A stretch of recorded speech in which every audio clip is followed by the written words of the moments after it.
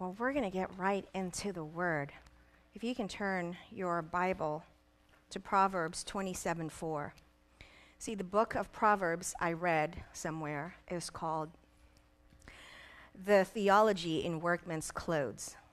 Okay, so the assignment tonight is to be able to take a look at what jealousy and envy look like in the biblical sense. So are we there? Proverbs 27:4. It says, "Wrath is cruel, anger is overwhelming, but who can stand before jealousy?" Amen. Jealousy is that green monster, right? That formidable opponent within you. And you know what it does? It destroys friendships. It destroys friendships. It divides churches. And it creates dissension. It dissolves families.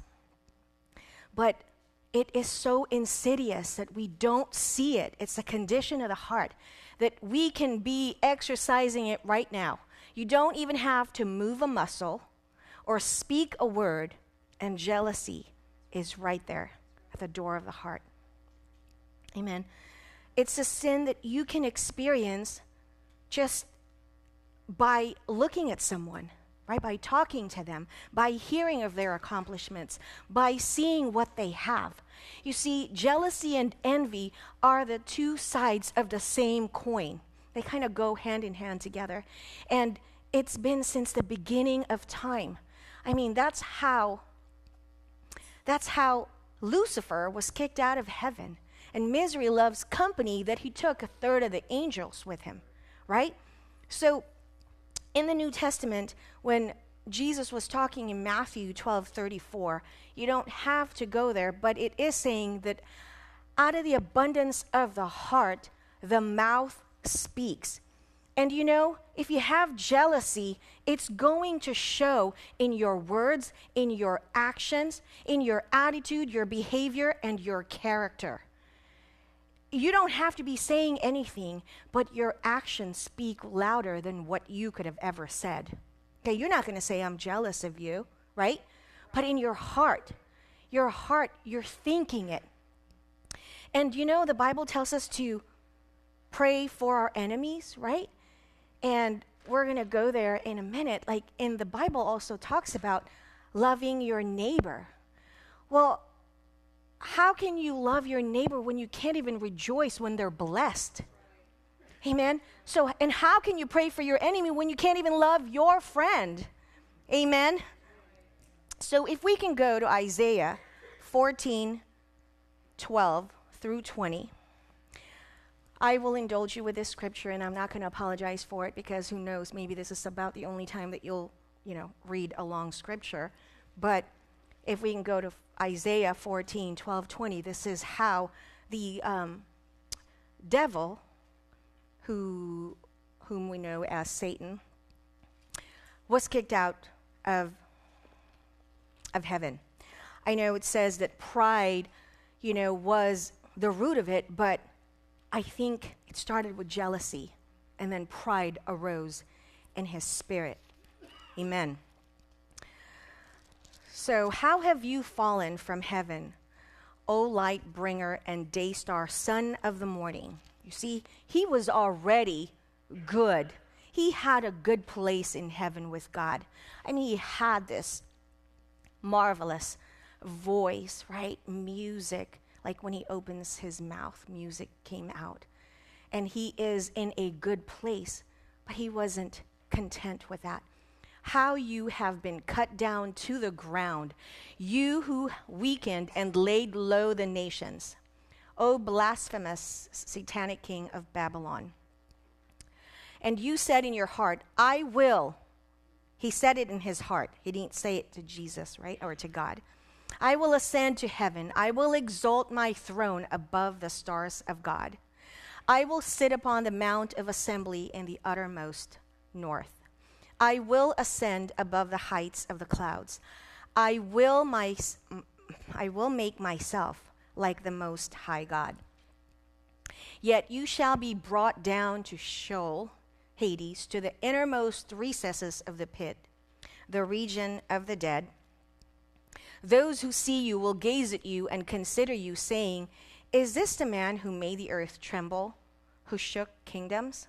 Is this the man that caused me trouble? Who made the world like a wilderness and overthrew its cities, who would not permit his prisoners to return home? All the kings of the nations, all of them lie sleeping in glorious array, each one in his own sepulchre. But you are cast away from your tomb like a loath growth, or premature birth, or an abominable branch of the family, and like the raiment of the stain or slain. And you are clothed with slain, those who thrust through with the sword, who go down to the stones of the pit, into which carcasses are thrown, like a dead body trodden underfoot. You shall not be joined with them in burial, because you have destroyed your land and have slain your people. May the descendants of evildoers never more be named. Because of his jealousy, look what happened to him. And he didn't go by himself, right? Misery loves company after all. And that's what happens when you are jealous of someone and you're praying. I'm sure that this has happened to us. You're praying, you're a committed, faithful tither, believer, and you see a newbie Christian who comes in praying for everything that you wanted, and they're getting blessed, and you see them prosperous and blossoming and just flourishing. And here you are saying, oh my God, what is going on? What is wrong in this picture? Why are you blessing them and not me? Hold up. You are treading on dangerous ground, because you are not having problems with that girl that has designer clothes or that guy that looks like Brad Pitt. You're not having those issues with those people who have, all these things, all these blings, all these wonderful things that you might want. You're not having problems with them. You're having problems with God. It is an affront to God. You're saying, God, you are messing up here. You blew it. How could you overlook me? How could you bless them and not me when I'm over here doing the works? You have to remember that everything you and I have is by grace and grace alone. It's by grace of God. He makes it rain to the righteous and the unrighteous. So you didn't get anything because of you. He gave it to you. So if you're questioning what you don't have, if you're not content with what you have, then you are having a problem with God. You are questioning his integrity. You are questioning his sovereignty. You're questioning his authority. You're questioning his domain of you, his lordship. Just think about this. What is 70 in poverty when you have eternity? What is suffering here when you're going to have a glorious body in heaven? What would you consider a mansion here on a hill when you will have mansion in heaven? So why would you be jealous of things, of people that have those things? See, envy, let's break it down a little bit. All right. Envy is being upset or coveting something that you want, but somebody has. Which is why it's in the commandment, thou shalt not covet, right? Because it's lusting after, it's in your heart. You want something so badly, what they have that you don't have. And jealousy could be a couple of different pictures. It's just as bad, okay? Jealousy is like, protecting something that you have. Okay, in a marriage, that should be good. It shouldn't be okay to allow your wife to flirt with somebody else, right? Or vice versa. Jealousy here tends to be where you're protecting someone, but it's not okay for your spouse to not be able to speak, if it's a male, to another female, right, of the opposite sex, without you getting an attitude, or the other way around. That is unhealthy. Jealousy has caused division, and it dissolved families because that is a destructive jealousy. Okay? So, envying and jealousy, they kind of go together. You're lusting after something that somebody else has that you don't have. Amen. So, if we can rewind all the way back in, we did in Isaiah, but in Genesis 3, right? Genesis 3, that's where Adam and Eve, in the Bible, they were again in a good place, perfect place in Eden. Why is it that they get tempted by this serpent, right? Because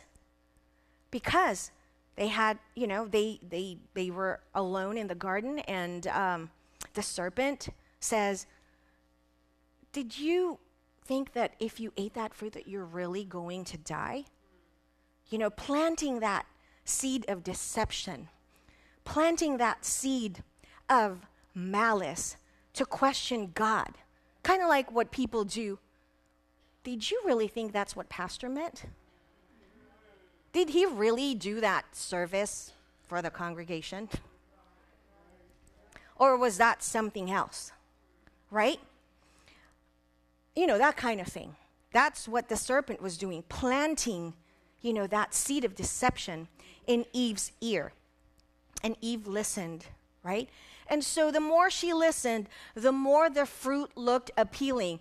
It's like, so if I eat this fruit, I will not die. In fact, I will be like God. So she took a bite of it and gave it to her husband. And lo and behold, now we're fallen creatures.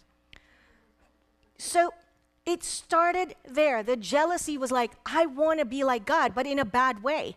I mean, I know I want to be more like Jesus. I want to have more of him and less of me. But that's not the case over here. They wanted to be like God, the creative force, the power, the might, the glory, right? But God said, I will not share my glory with anyone. And so what do? They partook of that fruit that was forbidden. One tree that they could have, right? See how lustful we are, how covetous we are. One tree that you couldn't have, and they disobeyed because there's that spirit of malice and jealousy, right? I want to be like God, so I'm going to go ahead and eat that. I'm not going to die. Yes, they died spiritually. They lost fellowship with God in the garden. They were banned from it. And then if we go down to Genesis 4, Abel and Cain, right? Again, it's a problem of jealousy. The two brothers gave an offering to God. One was accepted, Abel's offering, and the other was not, was rejected. Well, go figure. The other one was Cain, was so bitter, was so angry that his was rejected, and God warned him. He says, hey, you need to get a hold of yourself, your heart, because sin is crouching at your door. The door of his heart. He's harboring this anger, bitterness, and jealousy, but he didn't listen. So what happened?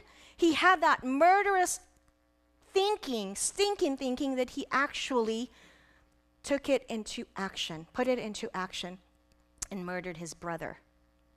Right?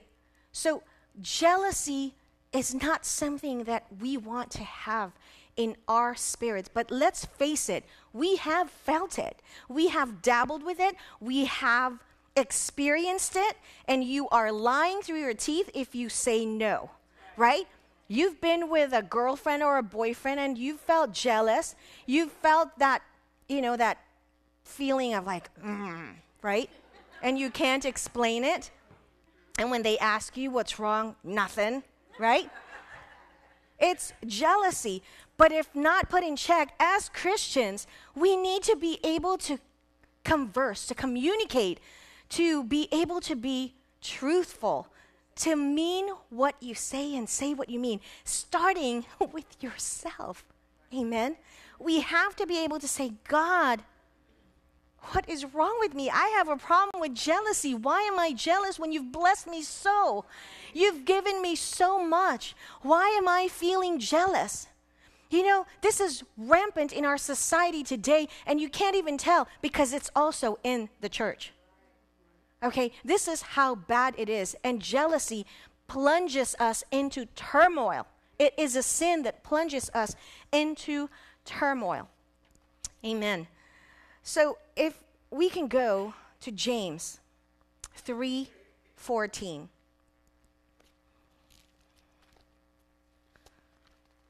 Hallelujah.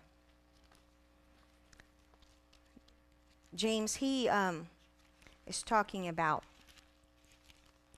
how bitter envy can be in your heart, and it changes you into something that you weren't supposed to be. So 3:14.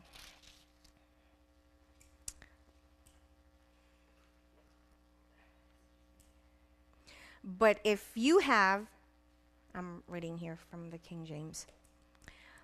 If you have bitter envying and strife in your hearts, glory not and lie not against the truth. The wisdom descends not from above, but is earthly, sensual, and devilish. For where envying and strife is, there is confusion and every evil work. So where there is envying and jealousy, there will be strife and every evil work. I don't know, maybe that's why it's stopping you from growing. It's stopping you from progressing. It's stopping you from advancing. It's stopping you from actually benefiting fully. Because you know what? If you have that spirit of jealousy and envy, you will not fulfill the mission that God has for you. You will not complete that mission that God has for you because it's stopping. Because instead of tasting the goodness of God, the goodness of the land, you are whetting your appetite about what others have that you don't have, and you're envying and you're jealous about their accomplishments. Oh, she looks better than I am in that dress. Oh, she sings better than I do. Oh, she writes so, or speaks so eloquently. Oh, she can just multitask. So what? God has given you gifts and abilities that are probably different from his or hers. So you should embrace it and not be jealous about what God has given this other person. You know what? We should rejoice when people rejoice, when they're getting blessed. We should actually acknowledge that, oh my God, you are so blessed. I'm so happy for you. Instead of acting like, oh, I didn't see a thing, and walk away. That is so rude. Right? Oh, you got engaged. How beautiful is your ring? Oh, I've seen better. Or, it's like, why is she getting engaged and I'm not? Why is she finding a husband and I don't? Why am I still single? I'm not talking about me, okay? I'm just saying that. Let's get that straight. I'm just saying, you could have been thinking that, right? So it's like, oh, someone announced, pregnancy, a new arrival of a baby. Some people get, jealous about that. That, oh, a new baby is on the way. Oh, a new promotion. Oh, a new house, a new car, a new toy. Why can't we just be happy and say, congratulations, I'm really happy for you, right? But instead, we have this resentment. It's almost like, don't rub it in my face. Check this out. If you are praying for the very things that the people around you are receiving, and you cannot rejoice with them, what makes you think that you're qualified to receive the same blessings from God? What makes you think that God will bless you when your heart is rotten about other people's blessings? Come on now. This is something that we need to come out of, because you need to address it especially if you're struggling with it. You can ask someone to pray with you and have an accountability partner and say, you know what, I am struggling with this. It's a spirit that's going to destroy you if not attended. You know, it goes to jealousy and envying and bitterness and resentment, and pretty soon you're all alone. You've isolated yourself because you cannot stand the blessings that are being bestowed upon others. See, jealousy and envy, you know, they are the two sides of the same coin, okay? But let me just say something about a holy and righteous jealousy, because our God is a jealous God. And his jealousy is justified. Don't say, well, if God can be jealous, I can be too. I already told you that the only righteous jealousy that you can have is to protect that marriage, right? That sanctity of marriage, that you're not going to allow others to like kind of mess with it. All right? So, but God's jealousy is a holy jealousy. It's justified because it is meant to promote peace and restoration within ourselves, in our hearts, in our lives. He wants us to be devoted only to him. It's a commandment. He says, thou shalt not have any other gods before me. So he is saying, yes, for I am a jealous God. Let's go to Zechariah 8:2.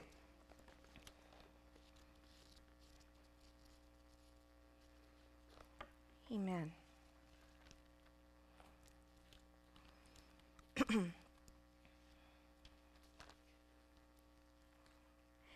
Thus says the Lord of hosts, I am jealous for Zion with great jealousy, and I am jealous for her with great wrath against her enemies. He is a protective father. He is a jealous God. That's his name. But it is a righteous and holy jealousy. God knows that there is none like him, that no one can love you like he does.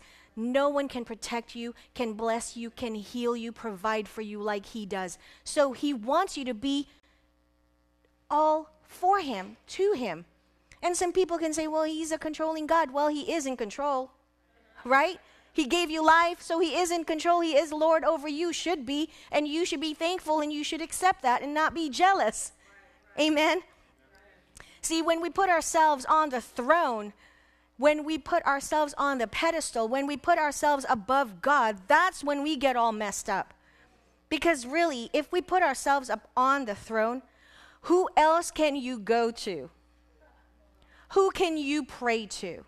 Who can deliver you when you have taken the place of God? Amen? When you covet, you will not be able to celebrate when people celebrate their success or victory. And when you know that you struggle with that, you need to expose it.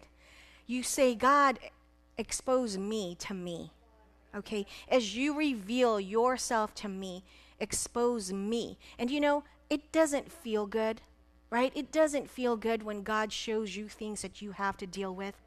It doesn't feel good, but you know what?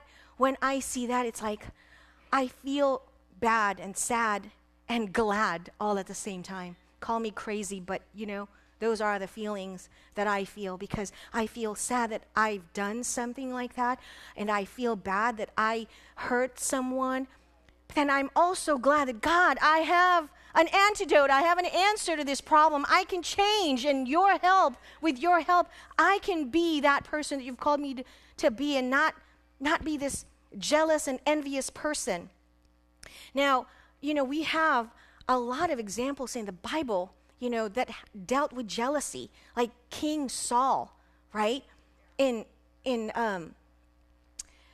the battle when, you know, they were parading, coming back from the battle. You know, the people were shouting, King Saul, you know, it was great. He kills his 1,000, right? And, you know, he was like, yeah, right? He was walking, he was strutting.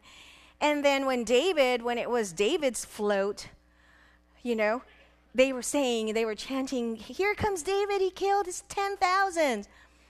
And boy, did his head turn, and there was rain on his parade, because, he heard 10,000s on David, so immediately he felt jealous, and from then on, he wanted to kill David, his most loyal general, right? And you wouldn't say, "Oh my gosh, yeah, that's great. I have a great loyal, soldier on my side, who can kill 10,000s. It's like, but his heart was not right. He was full of jealousy and resentment that the person that was loyal to him, the person that loved him, the person that comforted him, he wanted to kill. What's wrong with that picture? It's a spirit that was engulfing him, that was sabotaging him, and he allowed it. Amen. Joseph, right? The one with the coat of many colors. He was the brother that the brothers detested. Because it was not a secret that he was like the favorite, because he was the youngest at the time, or he was the youngest, and Rachel's baby. So, Jacob loved him. And whenever he opened his mouth, the brothers just resented him even more, because he was prophesying, and they didn't like him for being somewhat, cocky and arrogant. But, despite all that, they were driven to practically killing him, but someone said, "No, let's not kill him. Let's just sell him to slavery, to Egypt," right? Or to slavery. And it happened. But the point is, even with your loved ones, your family members, if you're so wrapped up in your jealousy that you can't see straight, it blinds your reasoning, that you cannot even think properly anymore, because you're just so caught up in that emotion, that passion that is wrong. It's evil. Amen. Now let's turn to Luke 15:11-32. Another long story. It's a parable. I love this story. Well, I love the stories in the Bible, but especially the ones that I really know, famous, right? The tale of two brothers, all right? So this is, are we there? Luke 15. We're going to read it, and I'll stop and go and just kind of interject what is in this story. And he said, there was a certain man who had two sons, two brothers. And the younger of them said to his father, "Father, give me the part of the property that falls to me." And he divided the estate between them. Now, this is while the father is still alive, and customary, you don't give the inheritance while the father is still alive, right? And not many days after that, the younger son gathered up all that he had and journeyed into a distant country. And there he wasted his fortune in reckless and loose, from restraint living. And when he had spent all he had, a mighty famine came upon that country, and he began to fall behind and be in want. So he went and forced himself upon one of the citizens of that country, who sent him into his fields to feed hogs. This is how bad he got. He was actually living with pigs and fighting with them for food, right? And he would gladly have fed on and filled his belly with the carob pods that the hogs were eating. But they could not satisfy his hunger, and nobody gave him anything better. It's not even enough, for the pigs and him. Then when he came to himself, he said, "How many hired servants of my father have enough food, and even food to spare, but I am perishing or dying here of hunger? I will get up and go to my father, and I will say to him, 'Father, I have sinned against heaven and in your sight. I'm no longer worthy to be called your son. Just make me like one of your hired servants.'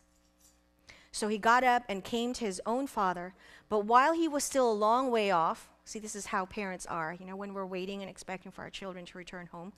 They're far off, and you know without a shadow of a doubt that that's him. It's my son coming home. His father saw him and was moved with pity and tenderness for him. And he ran and embraced him and kissed him fervently. And the son said to him, Father, I have sinned against heaven and in your sight. Whatever he recited in his mind, he's saying now.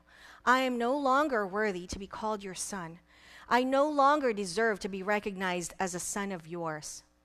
But the father said to his bondservants, Bring quickly the best robe, the festive robe of honor, and put it on him. See, it doesn't matter where he's been, what he's done. The father was receiving him.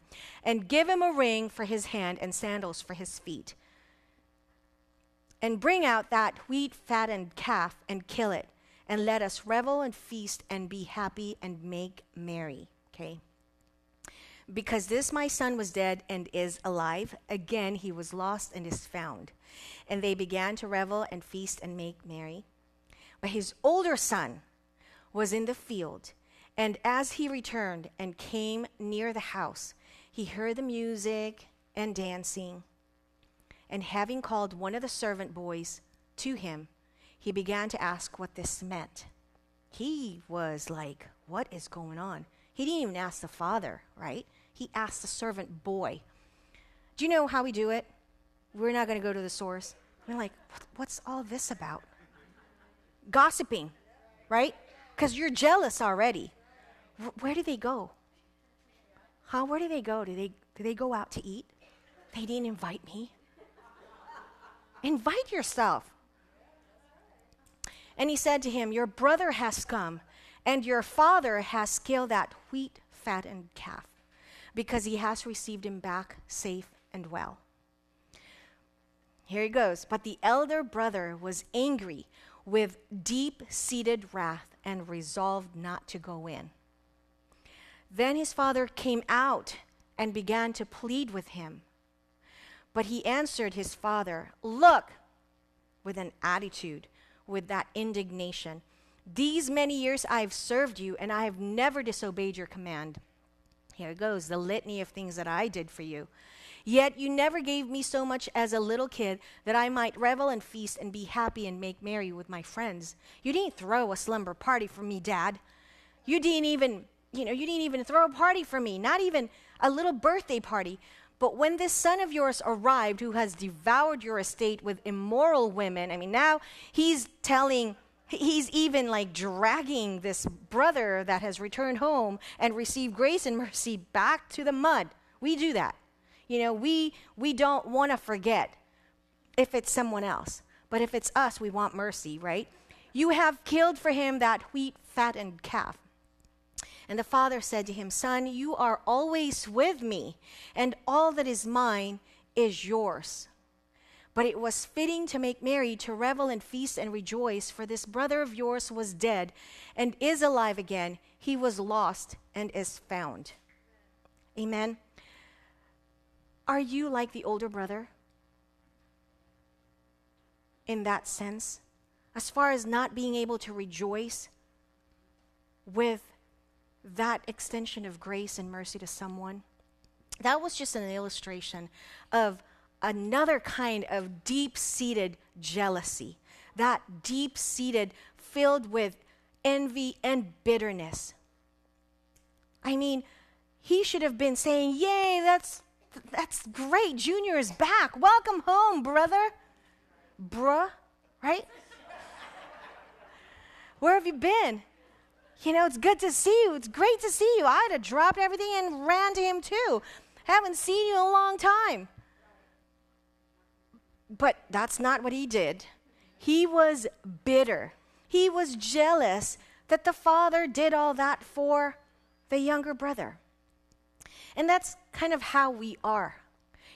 Maybe not in that degree. It's in different, varying levels of jealousy, but nonetheless, it's still bad, okay? You can sugarcoat it, you can paint it, but it comes out eventually.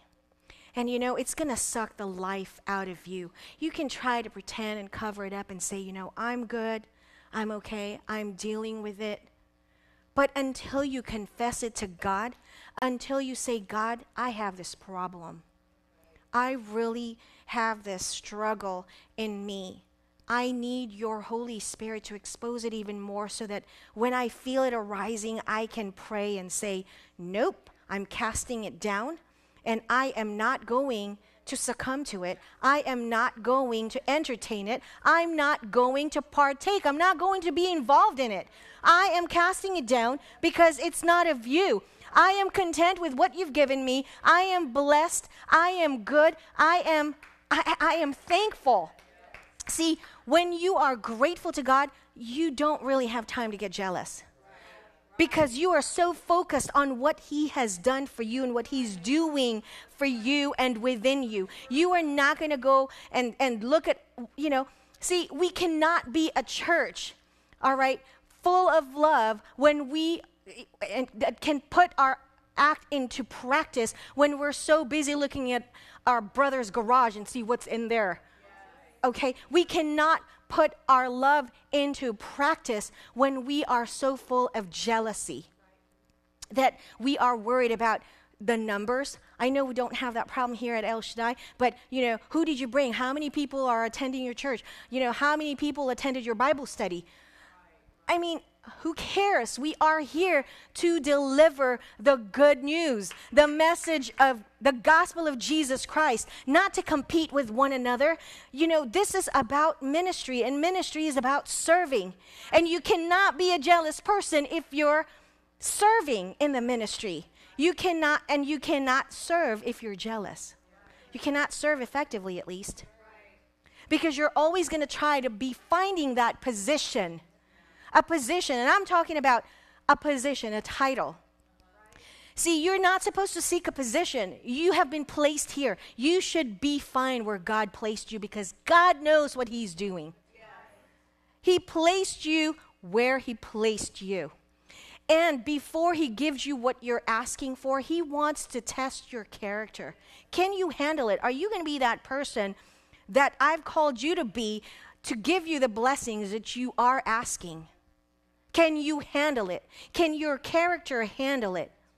Not with that kind of spirit of jealousy or envying. Amen. You are not going to, and if that's what you're asking, if you're looking around and saying, God, everything that I've asked for, you've given to her or him, right? It's like, why is that? Well, you know what? That is the wrong question, okay?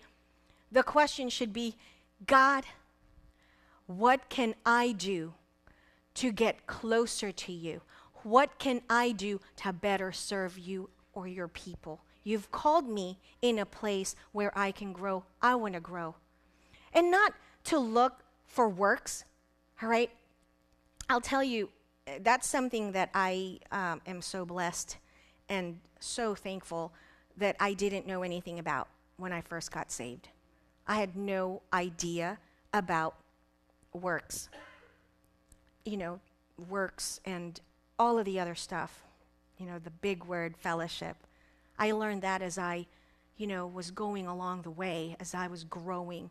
And it happened naturally. I didn't force anything. In fact, I'm like the type of person that doesn't volunteer. I don't volunteer.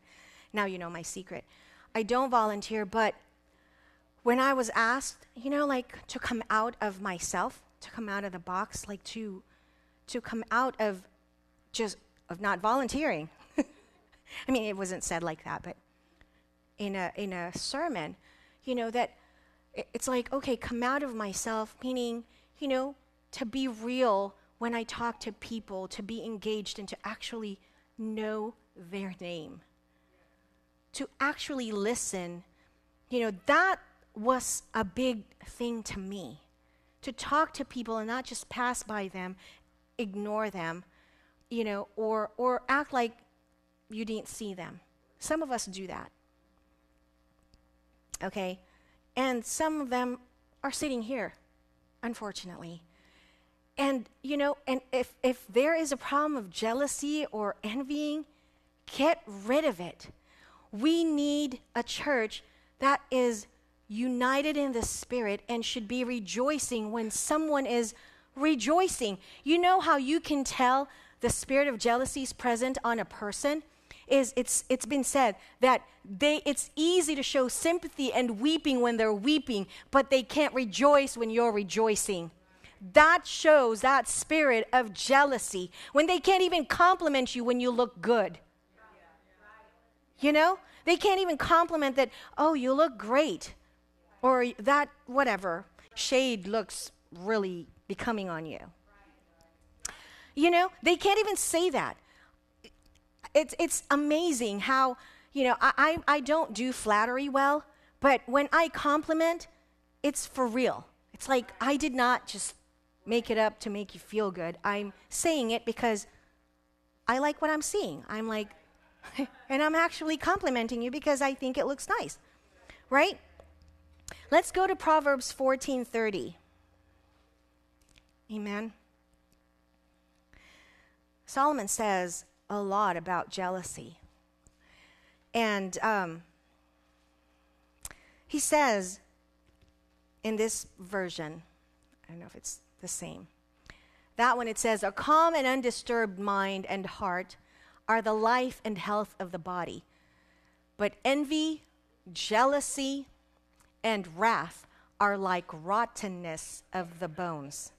Amen. Over here, I wrote down, a tranquil heart gives life to the flesh, but envy makes the bones rot. Jealousy is cancer to the bones, you know that? It destroys the body, not just the body of Christ, but your body. Talking about your physical body. Okay, it starts out as like a benign tumor, but left unchecked, it can grow into a malignant cancer. Okay, and can kill you.